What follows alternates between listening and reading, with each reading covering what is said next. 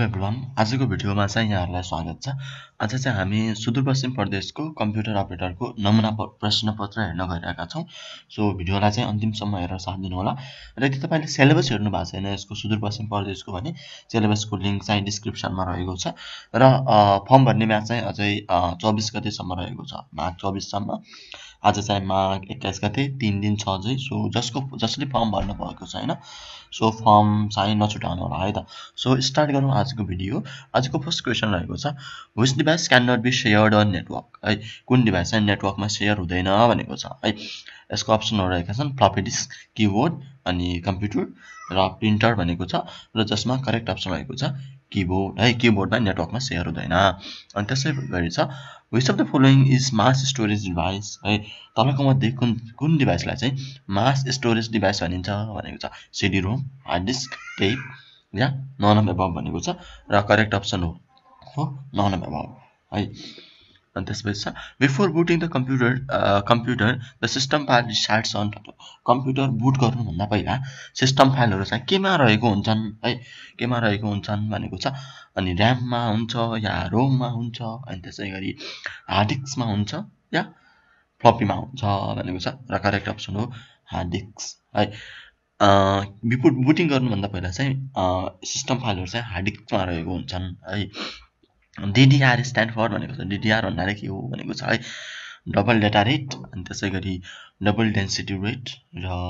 भनेको छ density data rate र लास्टमा रहेको छ अल अफ एबभ भनेको छ र जसमा करेक्ट अप्सन रहेको छ double data rate. An input device used in bank, बैंकमा use हुने इनपुट डिभाइस के हो, के युज हुन्छ बैंकमा इनपुट डिभाइस POS अनि एउटा MICR अनि त्यसपछि OMR या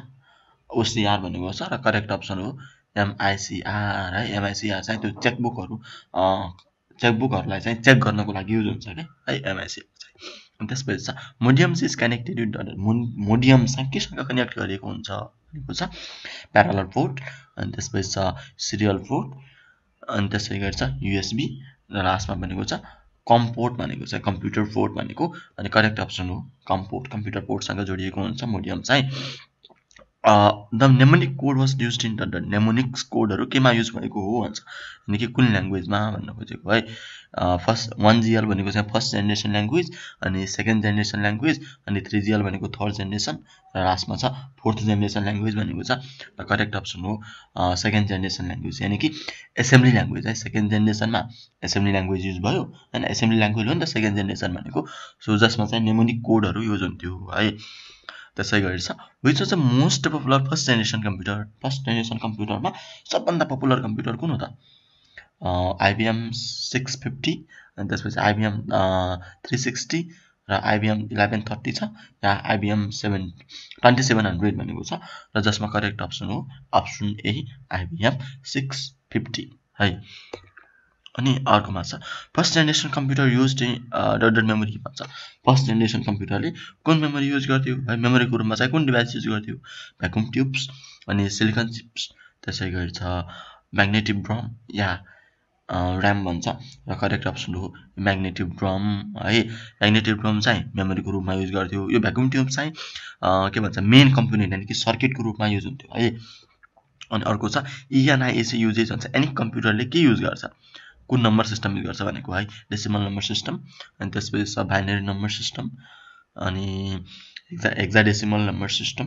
लास्टमा रहेको छ अक्टल नम्बर सिस्टम भनेको छ कुन नम्बर सिस्टम युज गर्छ भनेपछि डेसिमल नम्बर सिस्टम युज गर्छ हैन। त्यसै गरी छ what is the file system in an operating system है। अपरेटिङ सिस्टममा फाइल सिस्टम भने के हो त है method of organising and shirting files in storage device yeah a type of computer memory हैन। अनि त्यसै गरी छ a type of computer software, लास्टमा रहेको छ नन अफ एबभ भनेको चाहिँ करेक्ट अप्सन हो option a method of organising and storing files on storage device. Storage डिभाइसमा फाइलहरुलाई चाहिँ स्टोर गर्नुलाई है, स्टोर गर्नु या अर्गनाइज गर्नुलाई भन्छ फाइल सिस्टम भन्छ है। To make file in MS-DOS we need dot command. MS-DOS मा फाइल क्रिएट गर्न कुन कमान्ड युज हुन्छ भनेको अप्सनहरु छन् कपी अनि कपी कन या MD या मेक फाइल र करेक्ट अप्सन हो कपी कन। कपी कनले के गर्छ भनेपछि एउटा फाइल क्रिएट गर्छ है Which Windows features can be accessed from the start menu कुन विन्डोज चाहिँ फ्युचरहरू स्टार्ट मेनुबाट एक्सेस गर्न सकिन्छन् भनेको छ कुन फ्युचर भनेको है स्टार्ट मेनुबाट कुन फ्युचर एक्सेस गर्न सकिन्छ help windows explorer Microsoft network yeah all of above भनेको छ र जसमा करेक्ट अप्सन रहेको छ अल अफ एबभ है हेल्प पनि गर्न सकिन्छ अनि हेल्प फ्युचर युज गर्न सकिन्छ विन्डोज एक्सप्लोरर युज गर्न सकिन्छ र माइक्रोसफ्ट नेटवर्क युज गर्न सकिन्छ अनि छ dot are the list of command that appeared on the screen स्क्रिनमा use हुने लिस्ट अफ कमान्डलाई के भन्छ है GUIS भन्छ या आइकन्स भन्छ या के भन्छ मेनुज भन्छ र या के भन्छ विन्डोज भन्छ र करेक्ट अप्सन हो मेनुज है स्क्रिनमा एपियर हुने लिस्ट अफ कमान्डहरूलाई मेनुज भन्छ है त Which command is used to open the directory open गर्नको लागि कुन कमान्ड युज हुन्छ भनेको ओपन अनि त्यसपछि छ CSDIR अनि छ मुभ र लास्टमा छ अल अफ एबभ भनेको छ र जसमा करेक्ट अप्सन हो CSDIR है अनि अर्कोमा छ how many different positions can you set for the drop क्यापको लागि कति पोजिसनहरू सेट गर्न सक्छौँ भनेको छ है एमएस वर्डमा हो 1 अनि त्यसपछि छ 2 अनि त्यसै गरी छ 4 अनि 6 भनेको छ र करेक्ट अप्सन हो 2 दुईटा पोजिसन डिफरेन्ट पोजिसन भनेको छ दुईटा पोजिसनहरू सेट गर्न सक्छौँ है ड्रप क्यापको लागि अनि अर्कोमा छ what is the maximum number of lines you can set for the lines to drop बक्सको लागि म्याक्सिमम लाइनहरू कति सेट गर्न सक्छौँ भनेको छ है 3 भन्छ 5 अनि त्यसपछि 10 या 15 भनेको छ कति लाइन सेट गर्न सक्छौँ करेक्ट अप्सन हो 10 म्याक्सिमम ड्रप बक्समा 10 वटा लाइनहरू सेट गर्न सक्छौँ है अनि अर्कोमा छ what is the maximum font size you can apply for any character कुनै क्यारेक्टरको लागि पनि अप्लाई हुने म्याक्सिमम फन्ट साइज कति हो एमएस वर्डमा है 16 अनि 1638 या 16038 या नन अफ एबभ भनेको छ र करेक्ट अप्सन हो 1638 है तपाईहरु ट्राई नै गर्न सक्नुहुन्छ म्याक्सिमम फन्ट साइज भनेको 1638 हुन्छ है what is the smallest width of a kolam भन्छ कुनै पनि कोलमको सबभन्दा सानो विड्थ कति हुन्छ है स्मलेस्ट विड्थ 0.0 इन्च या 0.5 इन्च त्यसपछि 1 इन्च र 1.5 इन्च भनेको छ र करेक्ट अप्सन हो 0.5 इन्च है त्योभन्दा सानो हुन सक्दैन है कोलमको विड्थ त्यसपछि pressing the F1 Ki 3 times select गर्नु F8 कीलाई 3 टाइम्स प्रेस गर्दाखेरि के सिलेक्ट हुन्छ अ वर्ड एउटा वर्ड सिलेक्ट हुन्छ कि अ प्याराग्राफ सिलेक्ट हुन्छ कि या सेन्टेन्स सिलेक्ट हुन्छ या इन्टायर डकुमेन्ट सिलेक्ट हुन्छ करेक्ट अप्सन हो अ सेन्टेन्स है F8 कीलाई ट्रिपल प्रेस गर्दाखेरि 3 टाइम प्रेस गर्दाखेरि सेन्टेन्स सिलेक्ट हुन्छ है त्यसपछि what is the default font used in MS word 2007 document MS word 2007 मा है एमएस वर्ड 2007 मा फन्ट डिफल्ट फन्ट कुन हुन्थ्यो बाइ डिफल्ट कुन फन्ट युज हुन्थ्यो भनेको छ टाइम्स न्यू रोमन अनि त्यसपछि एरियल या क्यालिब्री या प्रिटी भनेको छ करेक्ट अप्सन हो क्यालिब्री है Which of the following is not a home ribbon भन्छ कुन चाहिँ होम रिबन हैन भन्छ यो होम रिबन हैन भनेको होम रिबनमा हुँदैन भनेको है coulombs font colour change style या फन्ट भनेको छ करेक्ट अप्सन हो कोलम चाहिँ होम रिबनमा हुँदैन नि त इन्सर्टमा हुन्छ नि त कोलम चाहिँ है त्यसपछि which of the following is not available in font spacing भन्छ फन्ट स्पेसिङमा कुन अप्सन अवेलेबल हुँदैन भन्छ है नर्मल त्यसपछि लुजली अनि कन्स्टेन्ट या एक्सपान्डेड भन्छ करेक्ट अप्सन हो लुजली है लुज भन्ने त हुन्छ अहिलेको नयाँ भर्जनमा लुज भन्ने छ हैन तर लुजली हुँदैन है अर्कोमा छ what is the shortcut key to use to create copyright symbol create गर्न युज हुने सर्टकट की कुन हो त है अल्ट कन्ट्रोल सी या अल्ट सी अनि त्यसै गरी छ कन्ट्रोल सी या लास्टमा छ control shift C correct option हो अल्ट कन्ट्रोल सी है अर्कोमा छ which feature do you use to create a newspaper like document newspaper जस्तो डकुमेन्ट क्रिएट गर्नको लागि कुन फिचर युज गर्छौं भनेको है बुलेट्स एन्ड नम्बर्स युज गर्छौं कि अनि त्यसपछि टेबल्सहरु युज गर्छौं या कलम्सहरु युज गर्छौं या लास्टमा छ टेबल ट्याब स्ट्याप युज गर्छौं ट्याब स्टप है करेक्ट अप्सन रहेको छ कोलमहरु युज गर्छौं हैन त्यसपछि छ when integrating word and excel word usually भन्छ एमएस वर्ड र एक्सेल लाई दुईटालाई इन्टिग्रेट गर्दाखेरि है अनि कि मेल जस्तै मेल मर्ज जस्तो प्रोसेसमा वर्डले के काम गर्छ त वर्डले के काम गर्छ सर्भरको काम गर्छ कि त्यसपछि डेस्टिनेसनको काम गर्छ कि या क्लाइन्टको काम गर्छ या बोथ बी एन्ड सी हुन्छ है करेक्ट अप्सन हो both be and C destination पनि हो क्लाइन्ट पनि हो है comments put in Excel are called भन्छ एक्सेलमा राखिने कमेन्ट्सहरुलाई चाहिँ सेलमा राखिने एक्सेलमा हैन एमएस एक्सेलमा सेलमा राखिने कमेन्टहरुलाई चाहिँ के भन्छ अप्सन स्मार्ट टिप या सेल टिप भन्छ या वेब टिप र लास्टमा छ सफ्ट टिप भनेको छ र करेक्ट अप्सन रहेको छ सेल टिप भन्छ सेलमा राखिने कमेन्टहरुलाई चाहिँ सेल टिप भन्छ है multiple formulas can be made in a single formula using dot dot भन्छ मल्टिपल फर्मुलाहरु एउटै फर्मुलामा कसरी एड गर्ने त हैन त्यसलाई के भन्छ है के युज गरेर हुन्छ है के युज गरेर हुन्छ स्ट्यान्डर्ड फर्मुलाले हुन्छ या एरे फर्मुलाले हुन्छ या त्यसै गर्छ कम्प्लेक्स फर्मुला र लास्टमा रहेको छ स्मार्ट फर्मुला भनेको छ र करेक्ट अप्सन रहेको छ एरे फर्मुला मल्टिपल फर्मुलाहरुलाई चाहिँ एउटैमा राख्नुलाई भन्छ एरे फर्मुला है hyperlink can B dot hyperlink के हुन सक्छ है टेक्स्ट हुन सक्छ या ड्राइङ अब्जेक्ट हुन सक्छ या त्यसै गर्छ पिक्चर हुन सक्छ या अल अफ एबभ हुन सक्छ र करेक्ट अप्सन हो अल अफ एबभ हैन हाइपरलिंक चाहिँ टेक्स्ट पनि हुन सक्छ अब्जेक्ट पनि हुन सक्छ पिक्चर पनि हुन सक्छ है अनि अर्कोमा छ which button do you click to add of series of number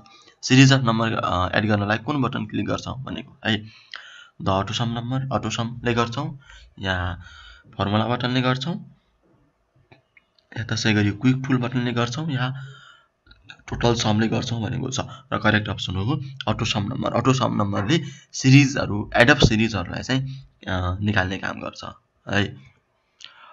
when a formula bar is active you can see dot formula bar active भएको बेलामा के you can see dot के देख्न सकिन्छ त अन्त एडिट फर्मुला बटन एडिट गर्ने button देख्न सकिन्छ कि अनि क्यान्सल गर्ने बटन देख्न सकिन्छ या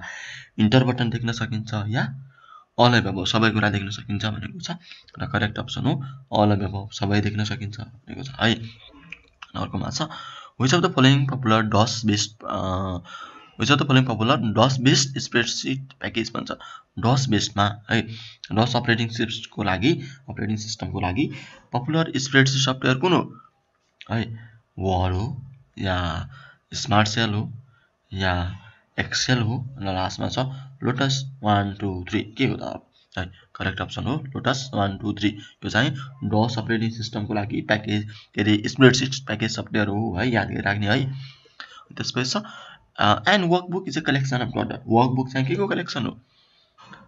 वर्कबुक्सको कलेक्सन हो या वर्कशीटको कलेक्सन हो या चार्ट्सको कलेक्सन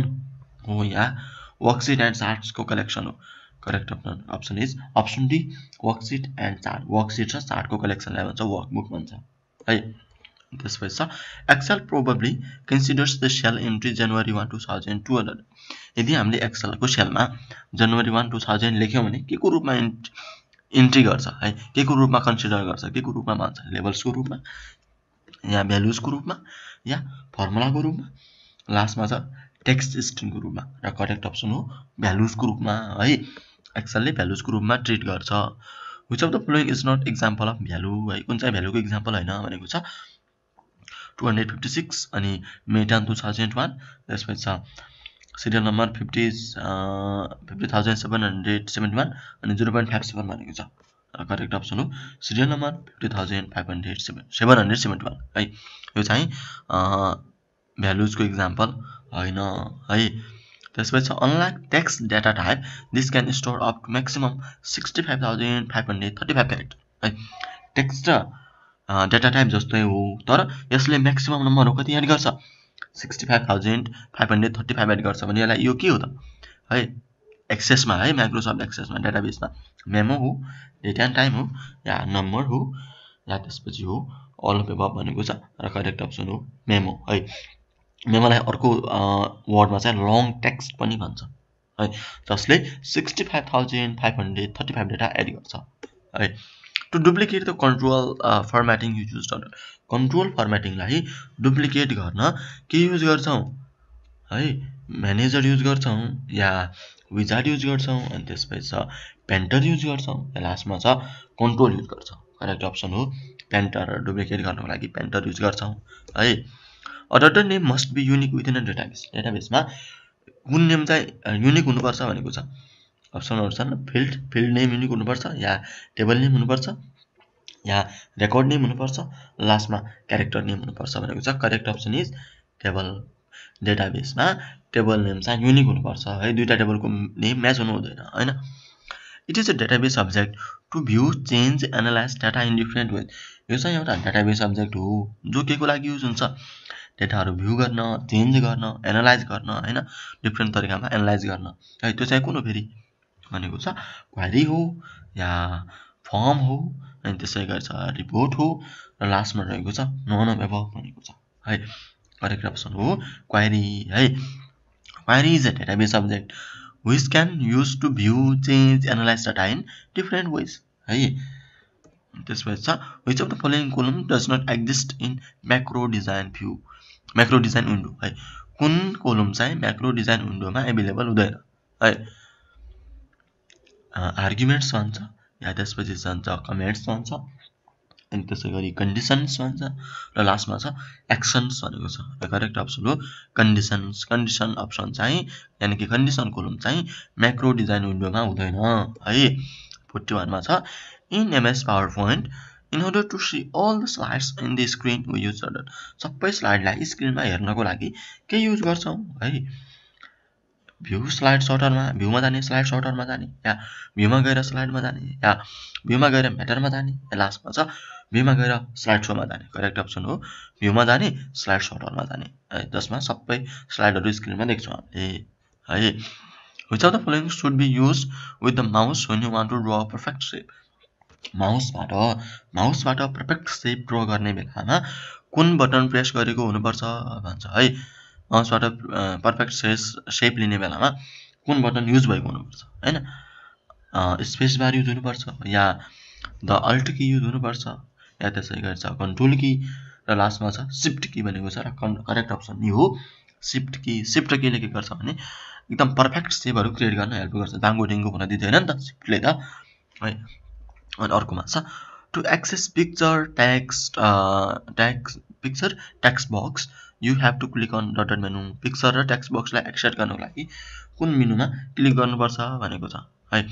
इन्सर्ट मेनुमा अनि त्यसपछि भ्यू मेनु या फाइल र त्यसपछि छ एडिट मेनुमा करेक्ट अप्सन रहेको छ इन्सर्ट मेनुमा र यति भयो यो तीनवटा क्वेशन भयो 41 41 42 र 43 को भयो पावर पोइन्ट को क्वेशनहरु है र त्यो भन्दा पहिला यदि तपाईले हाम्रो च्यानललाई सब्स्क्राइब गर्नु भएको छैन भने च्यानललाई सब्स्क्राइब गरेर भिडियो कस्तो लागिराछ कमेन्ट गर्न नबिर्सनु होला है त र यदि फर्म भर्नु भएको छैन अहिले सम्म है आज 21 गते आजसम्म फर्म भर्नु भएको छैन भने हामीलाई मेसेज कमेन्ट गर्नु होला हामी फर्म भर्न हेल्प गरिदिने छौं अब डबल दस्तुरो मात्रै बाँकी छ है सो अब अर्को लागौं अर्को क्वेशनमा टेक्स्ट विथिन एम है एम ट्याग भित्र के डिस्प्ले हुन्छ एम ट्याग भित्र लेखेको टेक्स्टलाई के को रूपमा डिस्प्ले हुन्छ भनेको छ है बोल्ड को रूपमा या इटालिक को रूपमा या लिस्ट या इन्डेन्ट को रूपमा भनेको छ करेक्ट अप्सन हो इटालिक को रूपमा है यो HTML को क्वेशन हो त्यसपछि छ in satellite based communication VSAT stand for है सैटेलाइट बेस्ड कम्युनिकेशन मा VSAT भनेको के हो option very small aperture terminal भन्छ भेरिङ साइज एपर्चर टर्मिनल भन्छ या अर्को छ भेरी स्मल एनालग टर्मिनल र लास्टमा छ नन अफ एबभ भनेको छ करेक्ट अप्सन हो option A very small aperture terminal है अर्कोमा छ HTML documents are save in XML डकुमेन्टहरु के को रूपमा सेभ हुन्छन् भनेको छ स्पेशल बाइनरी फर्ममा सेभ हुन्छन् कि या मेसिन ल्याङ्ग्वेज कोडमा सेभ हुन्छन् या आस्की कोडमा सेभ हुन्छन् या लास्टमा छ नन अफ एबभ भनेको छ करेक्ट अप्सन हो आस्की कोड है HTML डकुमेन्टहरु जहिले पनि आस्की कोडको रूपमा सेभ भएको हुन्छन् अरु त बाइनरीमा हुन्थ्यो नि त तर HTML डकुमेन्टहरु चाहिँ आस्की कोडको रूपमा सेभ भएको हुन्छन् है अनि अब लागौं अगाडि यो चाहिँ डिजिटल ट्रान्ज्याक्सन अनि लेजिस्लेसनहरु रिलेटेड क्वेशनहरु हुन् है डिजिटल नेपाल फ्रेमवर्कमा जम्मा कतिवटा प्रमुख क्षेत्रहरू छनौट गरेका छन् है। डिजिटल नेपाल फ्रेमवर्कमा कतिवटा क्षेत्रहरू छन् भनेको छ 7 वटा छन् या 8 वटा अनि 9 वटा र लास्टमा छ 10 वटा भनेको छ। करेक्ट अप्सन हो अप्सन बी 8 वटा है। त्यसपछि छ what is the full form of EMF. EMF को फुल फर्म के हो? इलेक्ट्रोम्याग्नेटिक फिल्ड या इलेक्ट्रोमेसिन फिल्ड अनि त्यसपछि छ इलेक्ट्रिक म्याग्नेटिक फिल्ड र लास्टमा रहेको छ इलेक्ट्रोमेकानिजम फिल्ड भनेको छ। करेक्ट अप्सन हो इलेक्ट्रोम्याग्नेटिक फिल्ड है। अर्कोमा छ सरकारी कार्यालयको वेबसाइट निर्माण तथा व्यवस्थापन सम्बन्धी पछिल्लो निर्देशिका कहिले जारी भएको हो है। सरकारी वेबसाइट निर्माण सम्बन्धी या व्यवस्थापन सम्बन्धी लास्टमा निर्देशिका कहिले जारी भएको डेट भन्ने भनेको छ 2075 मा हो, 76 मा हो या 2077 लास्टमा छ 2078 मा र करेक्ट अप्सन हो 2077 मा जारी भएको हो है। अर्कोमा छ डिजिटल नेपाल फ्रेमवर्कको कृषि क्षेत्रमा कतिवटा पहलहरू रहेका छन् भनेको छ है। भनेको डिजिटल नेपाल फ्रेमवर्कमा कृषि क्षेत्रमा है कतिवटा पहलहरू छन् भनेको छ 7 वटा या 9 वटा अनि 11 वटा या 19 वटा भनेको छ र करेक्ट अप्सन हो 11 वटा है। कृषि क्षेत्रमा 11 वटा पहलहरू रहेका छन्। And thank you so much for watching अस है। यो चाहिँ आजको सुदूरपश्चिम प्रदेशको कम्प्युटर अपरेटर नमुना प्रश्नपत्र थियो र मैले फेरि पनि भन्न चाहे जसले सिलेबस हेर्नु भएको छैन है त्यसको भिडियोको लिंक चाहिँ मैले डिस्क्रिप्सनमा राखिदिएको छु है। अनि फर्म पनि भर्नु भएको छैन भने त्यसको लागि पनि अझै 2-3 दिन म्याच छ डबलमा, सो कमेन्ट गर्नु होला भर्नु भएको छैन भने। र यदि अरु प्रदेशको तयारी गर्दै हुनुहुन्छ भने त्यसमा पनि हामीले धेरैवटा नमुना प्रश्नपत्रहरू बनाएका छौं, सो हेर्न नबिर्सनु होला। And thank you so much for watching.